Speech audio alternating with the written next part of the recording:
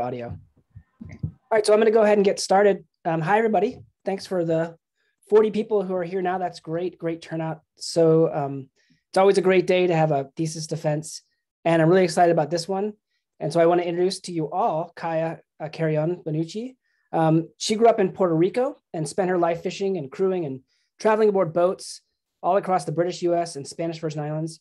And really her childhood experiences on the water inspired her to create a career in marine science.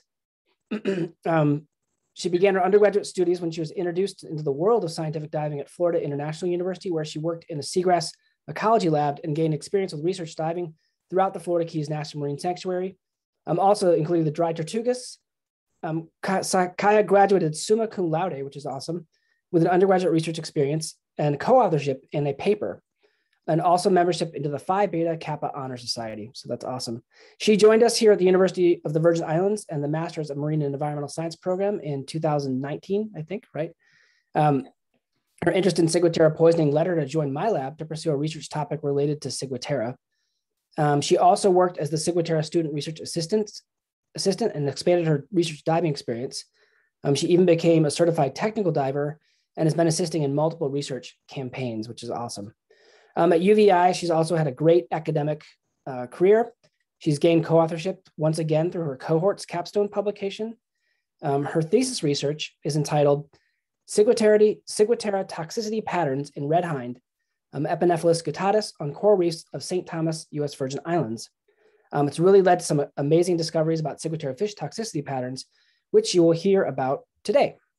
So I'm joined by her committee members and my dear collaborators, Sarah Heidman from UVI, Mindy Richland from the Woods Hole Oceanographic Institution, and Allison Robinson at the Dauphin Island Sea Lab and the University of South Alabama.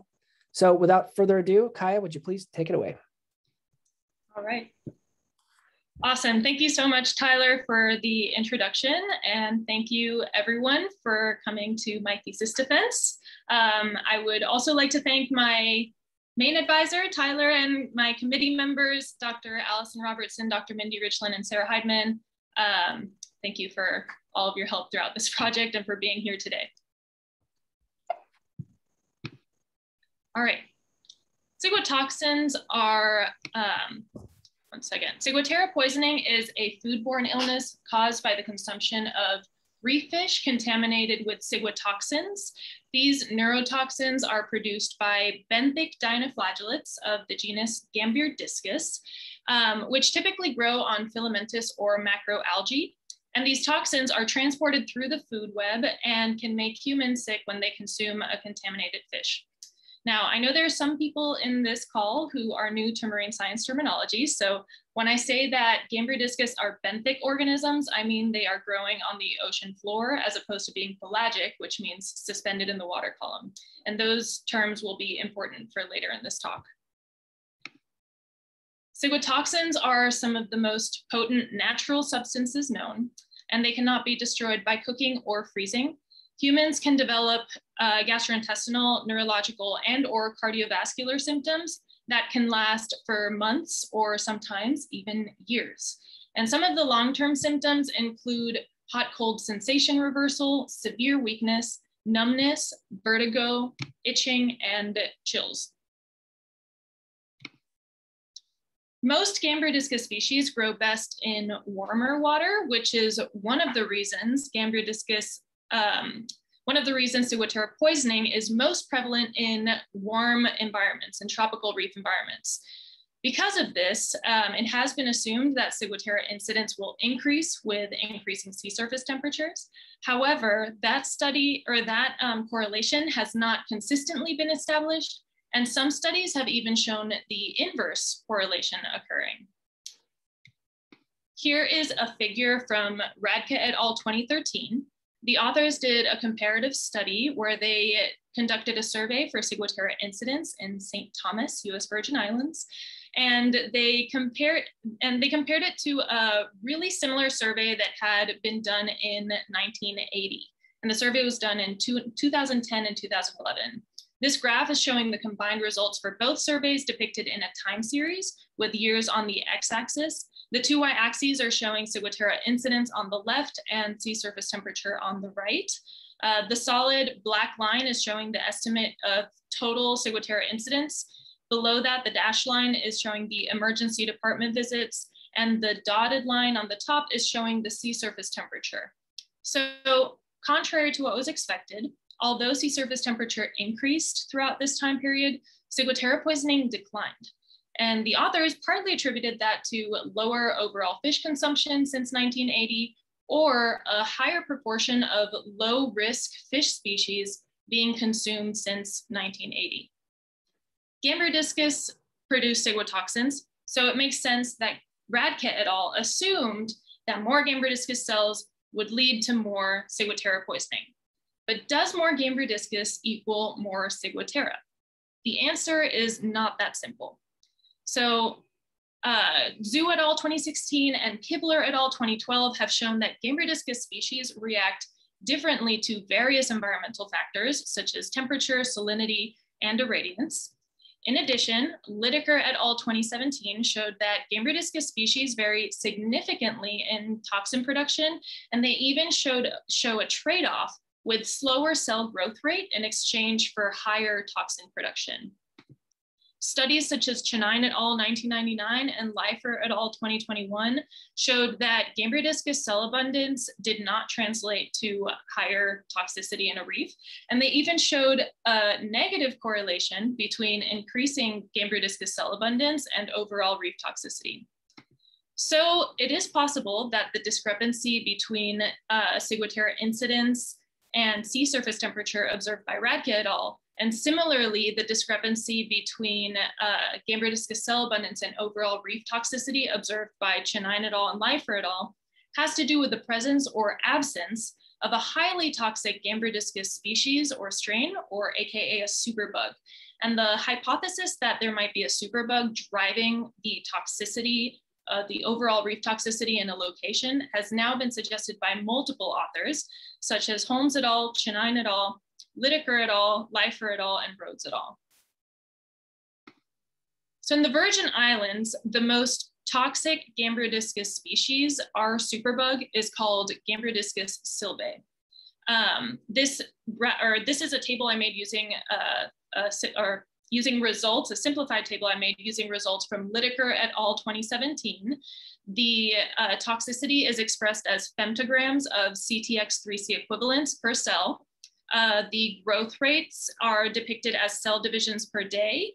And on the bottom there is Gambrodiscus sylvae. So Gambrodiscus sylvae is 1,000 times more toxic than the most common Gambrodiscus species, with the highest growth rate, Gambrodiscus carolinianus, among the species in St. Thomas, US Virgin Islands. Therefore, only a tiny fraction of Gambrodiscus sylvae cells would be needed to match the overall reef toxicity of a reef dominated by Gambrodiscus carolinianus cells. In addition, Zhu et al. 2016 found that Gambrodiscus sylvae has the lowest tolerance to higher temperature among all the species in the Virgin Islands. And with that in mind, I would think that the fish with the highest toxicity would be in St. Thomas reefs with lower benthic temperature as a result to greater abundance of Gambrodiscus sylvae cells. To me, that explained why Radke et al. Saw a decrease in ciguatera poisoning with increasing sea surface temperature. And it explains why Leifer et al. 2021 found that in St. Thomas, the overall reef toxicity was greatest in the cooler months of the year. But there are more parts to this story, and we can't guess fish toxicity by talking about Gambrodiscus alone and not talking about fish. So enough about Gambrodiscus, let's talk about fish. Most of the tropical reef fishes responsible for ciguatera poisoning in humans are higher trophic level reef fishes, such as barracudas, jacks, snappers, and groupers. Although no reliable test to measure toxicity of fishes directly in the field exists, there are laboratory analyses, such as the Neuro2A or N2A assay, that are used to detect the concentration and presence of ciguatoxins in fish tissues, usually from muscle or liver samples. But again, the story is incomplete with Gambrodiscus toxicity on its own. And since there are endless possible food chain interactions, how can we determine the ciguatoxin transport from a Gambrodiscus all the way up to a carnivorous fish? It's also uncertain whether the toxins detected in a fish tissue originated from the reef where it was captured. However, through stable isotope analyses, it is possible to study the dietary differences of fishes with different tissue toxin concentrations, and stable isotope analyses can be an effective method to explore links between fishes and their habitats. Nitrogen isotope ratios become enriched with trophic transfers and can help identify the trophic level of an organism. In this diagram, you can see that with each trophic transfer, nitrogen isotopes delta values fractionate or increase at about 3 per mil per trophic level. The primary producers have the lowest value at about 1 per mil. Primary and secondary consumers are closer to 6 per mil, and top predators are often about 13 per mil. Carbon isotope ratios are highly variable among organisms with different dietary sources of primary producers. And carbon isotopes do not change very much with trophic transfers. Therefore, carbon isotopes are used to identify basal carbon sources in an organism's food chain. In other words, what is the plant source of that organism's food chain? Is it a benthic plant or is it a pelagic plant? So bringing this back to ciguatoxins, you can see how, in addition to identifying the reefs with the best conditions for the most toxic Gambrodiscus species, which in our case is Gambrodiscus sylvae, we need to make sure that the food web dynamics in each location allow those benthic originating ciguatoxins to be transported up the food chain. In this diagram, a benthic toxin would be transported much more efficiently in the fish on the food web to the right, for example. But when it comes to figuring out ciguatoxin concentration in fishes, there are other covariates to consider, such as fish size.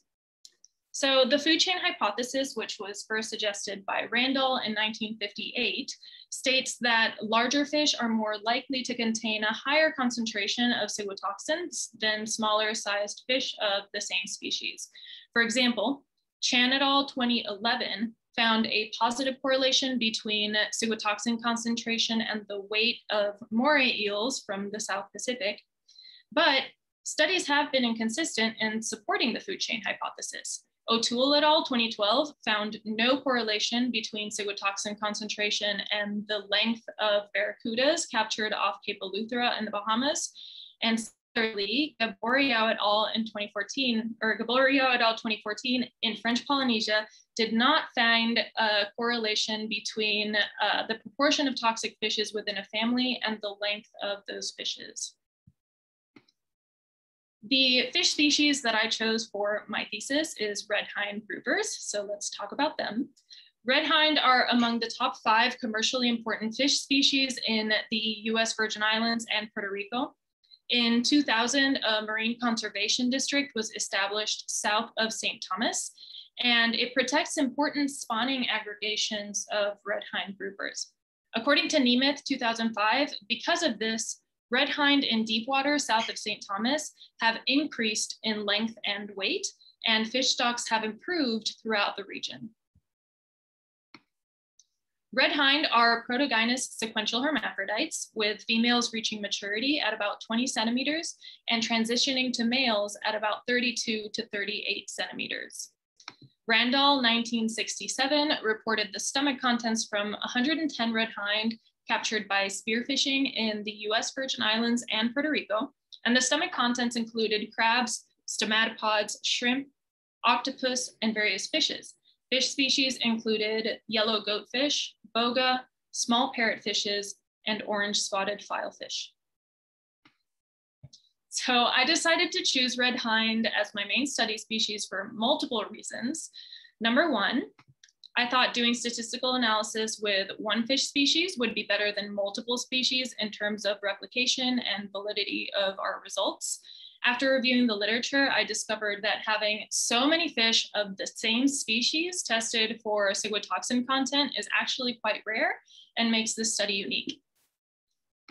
The second reason is red hind are known to be side attached. Therefore, it made it easier to link ciguatoxin content with environmental factors within a location for this species compared to a highly mobile species like a jack or a snapper, for example. The third reason is red hind are commercially important, therefore increasing the importance of our results in terms of human health concerns. And finally, the fourth reason for choosing this species is that I've been fishing red hind my entire life, so I felt comfortable and confident in my proposed methods. So on to my methods. To give a brief overview of what we did, we captured red hind in five different St. Thomas reefs. We used benthic temperature as a proxy for Gambridiscus species composition.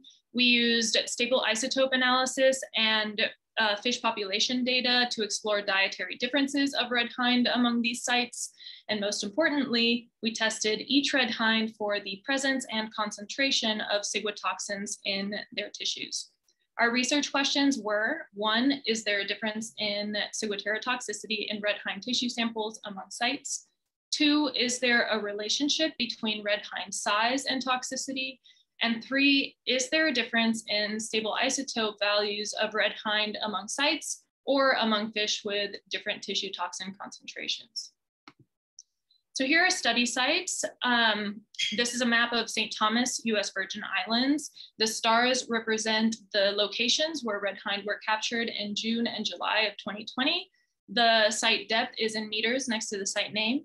And these sites were selected to be the same as ongoing monitoring sites where algal samples are being collected for Gambridiscus species counts and identification. That project is in progress and led by Dr. Mindy Richland and Dr. Donald Anderson in Woods Hole Oceanographic Institute. These sites are also used by the Territorial Coral Reef Monitoring Program, or TCRIP, where coral health and fish population surveys are conducted on permanent transects. The fish population data were useful for this project to explore dietary differences in red hind based on the available prey fish, or the small fishes found in each of these locations. Benthic temperature data were used as a proxy for Gambridiscus species composition.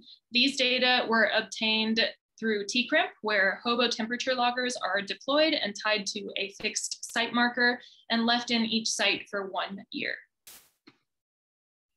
The most fun part of this project was definitely the fishing, mostly between me and my dad, who helped considerably with field work. We obtained 96 red hind in June and July of 2020 using baited hook and line on a rod and reel. We collected 20 red hind per site, with the exception of 2 sites where, due to timing and budget constraints, 18 fish were collected from those 2 sites. Previously frozen store-bought squid was used as bait. We did get a few non-target species, which was inevitable, and those were released as quickly as possible. But the few more delicious of those non-target species were definitely not filleted and brought back to my apartment, nor eaten with plantains, rice, and beans. So prior to freezing, the length and weight of each red hind was measured to the nearest millimeter and gram, respectively. On shore, the muscle tissues were surgically removed, lightly rinsed with fresh water, labeled, double bagged, and frozen. After that, I went to Dolphin Island Sea Lab and the University of South Alabama, along with my dog, Waldo, and my boyfriend, Chris, who kept me company and were so supportive in the 3 months that I was there. In Alabama, I met with my committee member, Dr. Allison Robertson, and her amazing lab members, who trained me on fish toxicity analysis techniques and helped me obtain and interpret the red hind toxicity results. In Alabama, before doing the N2A assay, I did ciguatoxin extractions from all of our fish tissues to isolate any ciguatoxins that may be present and to clean the extract to get rid of compounds that could interfere with the N2A assay. These are also known as matrix compounds. N2A cells are mouse neuroblastoma cell lines that are used to detect sodium channel neurotoxins, such as ciguatoxins, based on how they respond to being treated with the ciguatoxin extract from our fish tissues. This is a 3-day assay where on the first day, a known quantity of N2A cells are introduced into a 96-well plate and left in an incubator to grow for a day. That's called cell seeding. On the second day, the seeded plates are dosed with our ciguatoxin extracts from our fish. That's called dosing. And the dose plates are left in the incubator once again for a day to allow them to respond to any ciguatoxins that may have been present in the sample. And then on the third day, you obtain results using the MTT colorimetric test. That's called developing. MTT tells you how many cells are still alive based on the mitochondrial activity in live cells, which reduces MTT to a purple formazan product. So the darker purple means the cells are still alive, and then the lighter the color, the greater the cell mortality, and hence the greater the toxicity in your sample. So for every assay day, I had a control plate and at least one standard plate of a known ciguatoxin standard.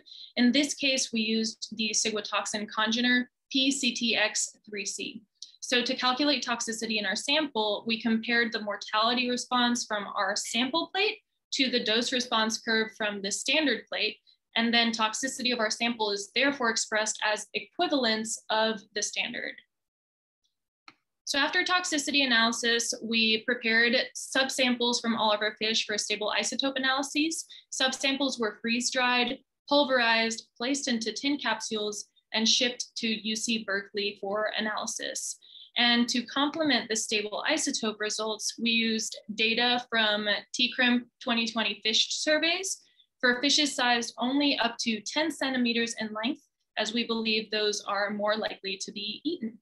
And then those little fishies were categorized as herbivore, planktivore, invertivore, piscivore, or omnivore based on Randall 1967.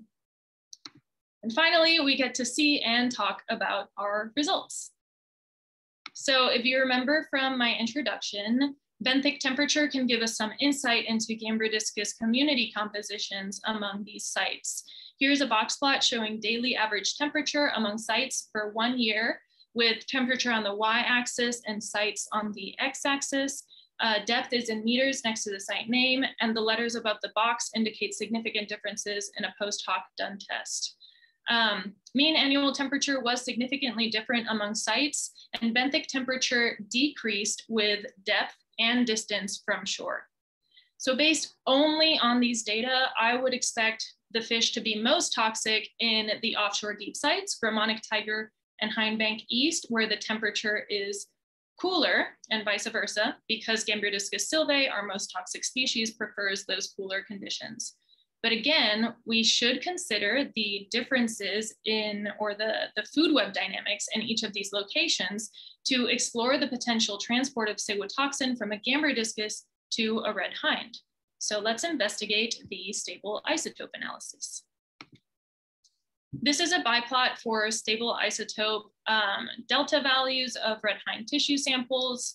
The sites are color-coded and circled by ellipses. Black Point is red, Seahorse is blue, South Capella is pink, and the two green colors are the offshore deep sites, Gramonic tiger and hindbank east. If you remember from my introduction, nitrogen isotopes tell us about the trophic level of an organism, and carbon isotopes can tell us about the basal carbon source, or the source of primary production in the organism's food chain. When we look at nitrogen, the delta values for all of our fish samples were below 9 per mil, which is much lower than we expected, and suggests that these red hind were mostly feeding on primary consumers. So they have a pretty short food chain. As for carbon, that's where it gets interesting. The lower carbon isotope delta values for the more negative values for the fish at the offshore deep sites, Gramonic tiger and hindbank east, suggest a basal carbon source that is dominated by pelagic phytoplankton, while the higher carbon isotope delta values in the fish from the other three sites, Black Point, Seahorse, and South Capella, suggest a benthic algal source. This suggests that fish in the offshore deep sites were mostly feeding on planktivores, while fish in the other sites had a higher proportion of benthic grazers in their diets. Therefore, even if Gramonic tiger and hindbank yeast were loaded with Gambrinodiscus sylvae cells, if the red hind in these sites are feeding on planktivores, then ciguatoxins originating from Gambrinodiscus, a benthic dinoflagellate, will not be transported up the food chain as efficiently as a site with a higher availability of benthic grazing prey. And these stable isotope results match the T-cramp fish population data. So these figures were generated using data from T-cramp fish surveys from 2020, where fish surveys are conducted on permanent transects, and fishes are sized and categorized into 5 centimeter increments. Once again, we only used fish data for fishes sized up to 10 centimeters in length, since we believe those are more likely to be preyed upon by red hind. Here, the pie charts are showing percent abundance of trophic groups for available prey fish. Herbivores are in green, planktivores in blue, invertivores are in orange, piscivores in yellow, and omnivores are in gray. And then on the right, I'm showing a table with absolute biomass of herbivores among all the sites. So you can see how the fish population data match what the stable isotopes were telling us. The available prey fish at the offshore deep sites, Gramonic tiger and hindbank yeast, are dominated by planktivores with very few herbivores. Here is a linear regression comparing the carbon isotope delta values of red hind tissue samples on the y-axis to the percent abundance ratio of planktivore to herbivore for available prey fish at each of the sites, and sites are color-coded. So although there are only 5 ratios for planktivore to herbivore of available prey fish, because there are only 5 sites, you can see that there's a strong negative relationship between the carbon isotope values of red hind tissues and the relative abundance of planktivores among sites. As the relative abundance of planktivores increases, the carbon isotope value decreases. The fact that there's such a clear relationship between these 2 data sets suggests that the available prey fish at these sites are significantly influencing the diets of red hind. So it makes sense that they're likely influencing their toxicity as well. But remember, the search for covariates is incomplete, since we already learned that fish size might also drive the toxicity, and red hind sizes were significantly different among these sites. Here is a box plot showing red hind weight among sites, with weight on the y-axis and sites on the x-axis. The site depth is in meters next to the site name, and the letters above the box indicate significant differences in a post hoc done test. Juvenile red hind typically settle near shore, and then they move offshore as they age. So as we expected, red hind size increased with depth and distance from shore. We thought that these size differences might influence the toxicity results, because the fish at Gramonic tiger and hindbank yeast were so much larger than the fish at the other 3 sites. And I'm sure you would love to know how all of these covariates did or did not affect the toxicity results. So it's time to complete the story and get to the part that everyone's been waiting for. What were the toxicity results? So I'll start with overall fish toxicity. Red hind toxicity analyses using the N2A assay revealed that 83% of the 96 fish tested had detectable levels of ciguatoxins. In addition, 66% of red hind tested had ciguatoxin concentrations above 0.31 parts per billion of PCTX3C equivalents, which is the toxicity safety threshold established by Chennai et al. 2010.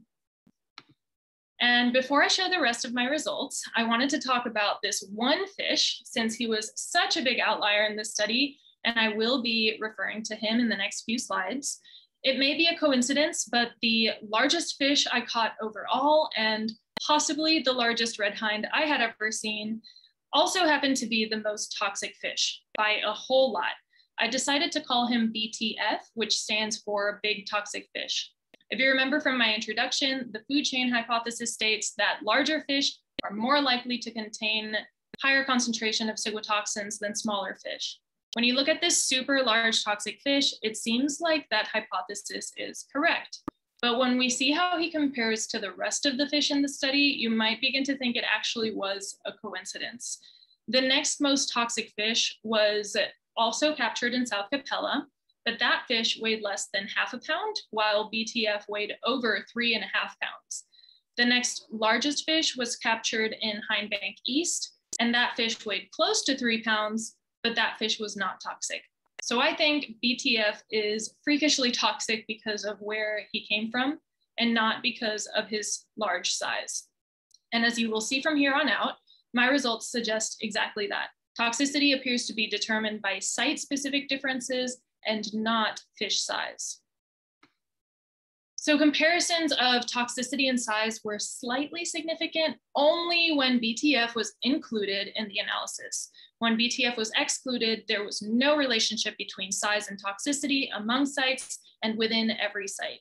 Here I'm showing linear regressions with toxicity on the y-axis and weight on the x-axis. The figure on the left is showing all fish, and the figure on the right is just an example of one site, Gramonic tiger.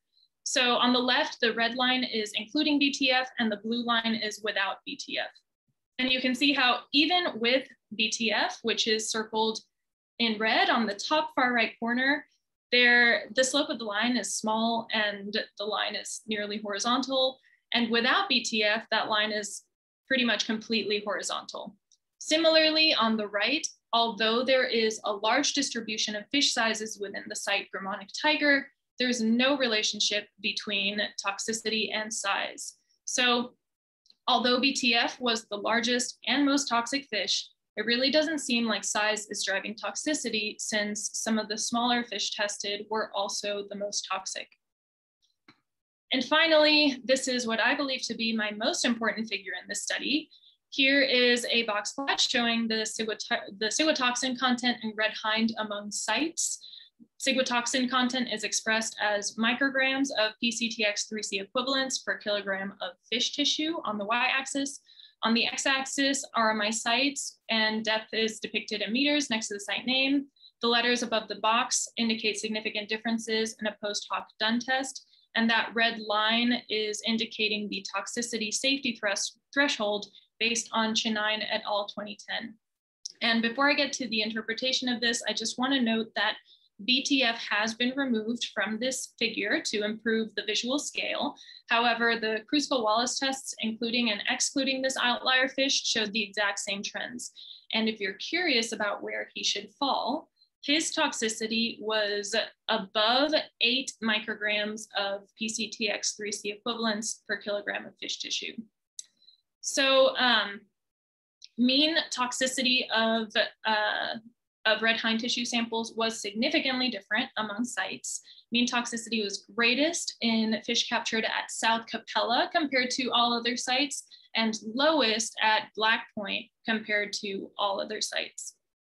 The conditions driving fish toxicity are complex and determined by multiple confounding variables, but there appear to be 2 key elements. Number 1, conditions favorable for the most toxic Gambridiscus species in the region. In our case, that was Gambridiscus sylvae. And number 2, a high abundance of benthic grazers as available prey, which facilitates the transport of a benthic toxin up the food web. I think those 2 variables are what best explain the toxicity patterns observed in this box plot. And we can look at this box plot again based on those 2 variables depicted in a Venn diagram, where the sites with the highest overlap of those 2 variables result in the greatest toxicity. So let me explain. Black Point was my least toxic site. It had the highest abundance of benthic grazers as available prey, but the least favorable condition for Gambridiscus sylvae presence based on its higher temperature. Gramonic tiger and Hindbank East had the most favorable conditions for Gambridiscus sylvae presence based on the lower temperature, but it had a very low abundance of benthic grazers as available prey. Seahorse and South Capella, being somewhere in the middle of everything, may have both Gambridiscus sylvae presence and benthic grazers as available prey, which may explain why the fish in these sites were so much more toxic.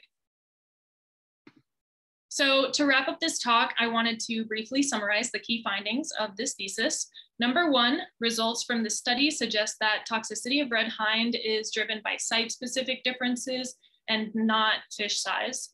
Number two, it's important to consider both the differences in toxin production of Gambardiscus species, as well as the food web dynamics of toxic fishes, of potentially toxic fishes. And three, red hind in the US Virgin Islands are more frequently toxic than previously thought and may contribute to ciguatera poisoning in people who consume this fish species. But with that last point, I do want to mention, although 83% of our fish had detectable levels of ciguatoxin and 66% exceeded the safety threshold, I'm not saying that 66% of these fish would definitely make someone sick or symptomatic with ciguatera poisoning. These safety guidelines are conservative and sensitivity to ciguatoxins vary from person to person. For example, people who consume a lot of fish or people who have previously had ciguatera poisoning are thought to be at greater risk. Many of the fish tested were near the threshold, and after this thesis, I have a strong feeling that I've probably eaten fish at or slightly above the threshold. But that being said, there were some fish, mostly from South Capella, that had incredibly high toxin concentrations, and I would not recommend eating those super toxic fish to anyone. It's finding those kinds of trends and identifying the reasoning behind these trends that can help save consumers all over tropical reef environments from this debilitating neurological illness, especially for people living in regions with a strong economic reliance on local fisheries, such as the US Virgin Islands and my home island. I was born and raised in Puerto Rico and grew up fishing and around fishermen, mostly from Culebra Island. This is one of the reasons I have such a strong connection to this project. I also had a very serious case of ciguatera poisoning when I was a 7th grade kid. On top of that, my father has had ciguatera and my mother has had it 3 times. But no one will ever convince me or my family to stop fishing or eating fish. So the best way to continue doing so safely is by advancing the research necessary and discovering more ciguatera toxicity patterns as the ones I just presented here and discovered throughout my master's journey.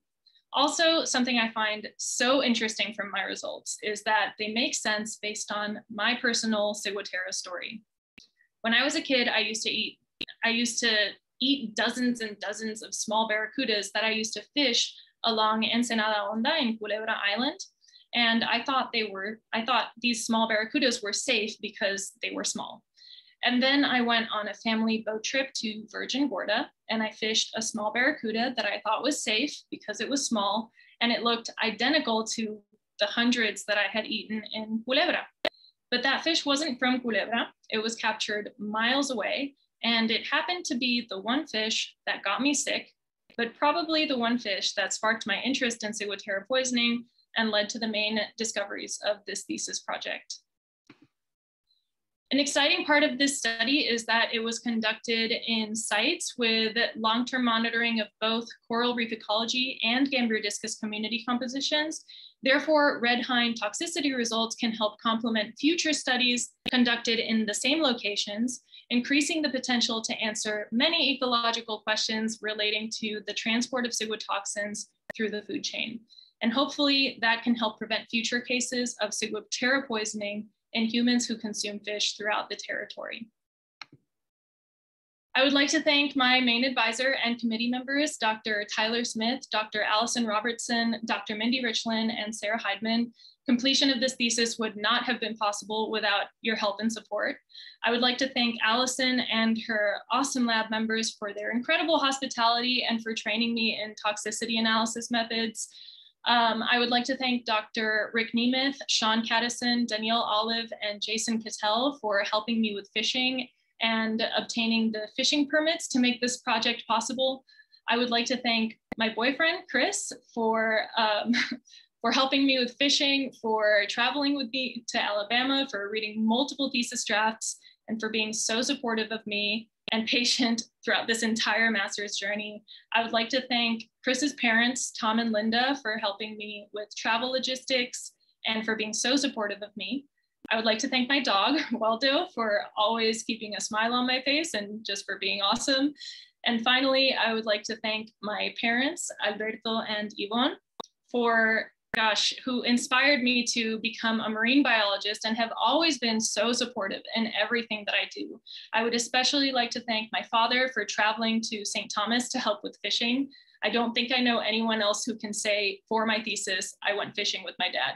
So I really couldn't have done it without all of you. Thank you so much. Muchas gracias. Here are my references, and I will now take any questions.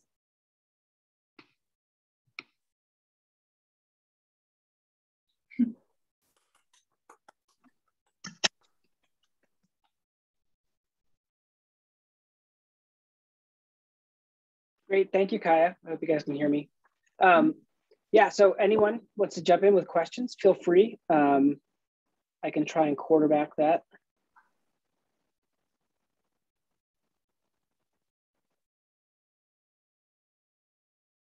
And then for the committee, I should mention, we'll have a chance to have a private meeting with Kaya after this to ask any more specific questions.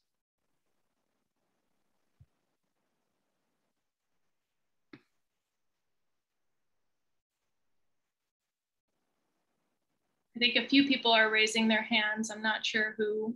I don't see a name on the square, so I'm not sure who is who.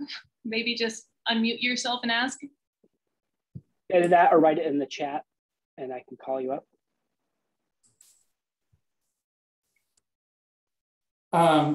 Good afternoon, Kaya. Thank you. It was a nice presentation and great information. I have a question in regards to what do you think of species that are a lower level trophic level, like scallops? What do you think they will also have these huge amounts of cytotoxins? Sure, that's a great question. So there has been identification of ciguatoxins in organisms that aren't fish. That's why in the past, ciguatera poisoning used to be called ciguatera fish poisoning, but there have been studies that have shown toxicity in invertebrates like lobsters and other invertebrates. So that's why the term has now changed from ciguatera fish poisoning to just ciguatera poisoning to include those organisms. And there have been some pretty low trophic level fishes that have been identified to have high toxin loads, like damselfishes can have a lot of toxin loads. So I really do think that it might not be, we're sort of driving away from the food chain hypothesis and like large fish and bioaccumulation. And I think it mostly has to do with the environmental factors and, you know, what super toxic species is there. If the ciguatoxin is there and organisms are eating that toxin, then they're going to have the toxin in them. And the second question is, these fish, I'm not wrong, you catch them in summer, right? Yeah. Would you expect any difference if you catch them in, you know, like in winter? Yeah, that's a great question. So I think one of the reasons I had such a strong signal was because I caught the fish in a pretty short amount of time. So they were all captured around the same, like just 2 months. But there have been studies showing seasonality of toxicity, like that study Leifer et al. 2021 that was just published this year, found that overall reef toxicity, not in fishes, just overall reef toxicity produced by Gambrodiscus changes has seasonality. So in the winter, the toxicity was greater, and in the summer it was less. So that would be a great follow-up study, and something that I would be completely interested in is how would these results change had we fished in a different time of the year. Okay, thank you. Mm-hmm.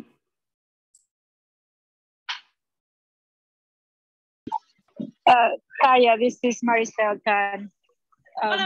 Quick question.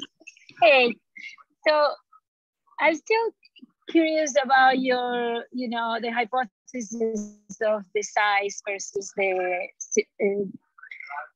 toxicity. And I was wondering, if you were to extend your studies, where would you go with that? I mean, I know it's always hard to harvest on the, or fish in your case, on the extremes, no? Because you're gonna need a lot of large fish. Or is it going to other species one solution to look more into this? Or what are your thoughts on that? About the size and other species? Right. Yeah. About the hypothesis of size versus toxicity, and I mean, you're showing that. To me, one of the most interesting results is that you're showing that a small fish could have a very high toxicity, and that kind of your plot. Yeah. So there are several things on that. One is it's hard to sample on the extreme values of big, large fish, because by definition you usually don't have too much. And then the other thing is, so how would you go about, if you were to follow up on that, would you go to other species and see maybe if you can fish larger fish, or you just try to do more sampling here? Or what are your thoughts on that aspect? So of course, having a larger number of fish will lead to more solid statistical results. I think we had a pretty high and large number of red hine, and our results from this big toxic fish, it really doesn't show that there's such a big correlation. Like this is a toxic fish. This is a tiny fish. This is a very small fish.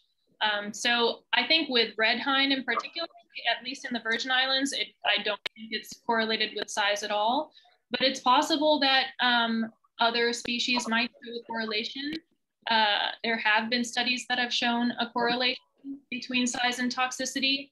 So, it's possible, but my results and a lot of other papers don't support that hypothesis. Yeah. Yeah, great job, by the way. Excellent presentation. Thanks. And Kaya, I see a question here in the chat from Nicole Vandertuen.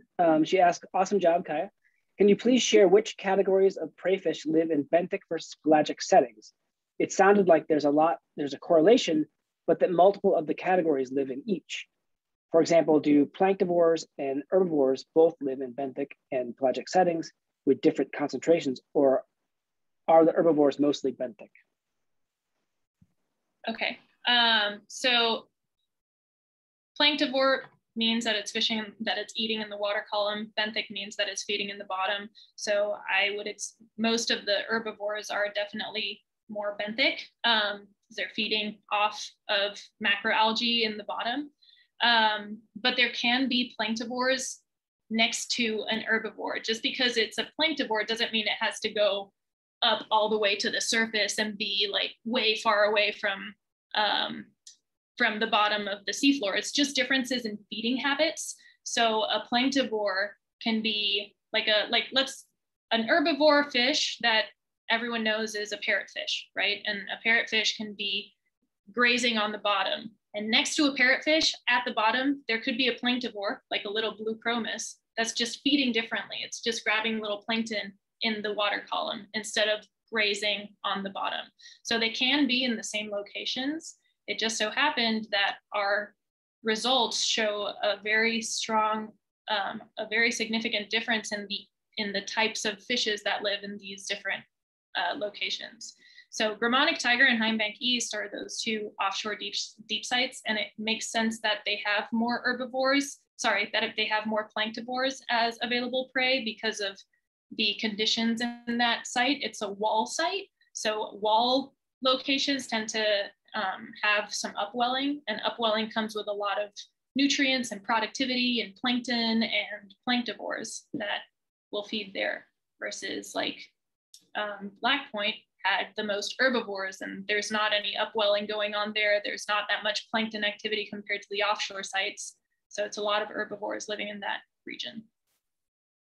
Got it. Thank you so much.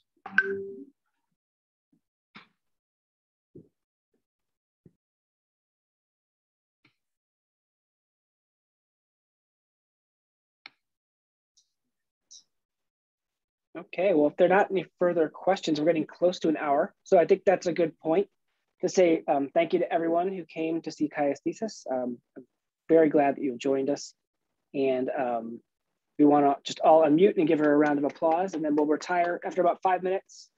We'll retire with the closed committee meeting and do that. Thank you. Thank you. Show yourself too, that's nice.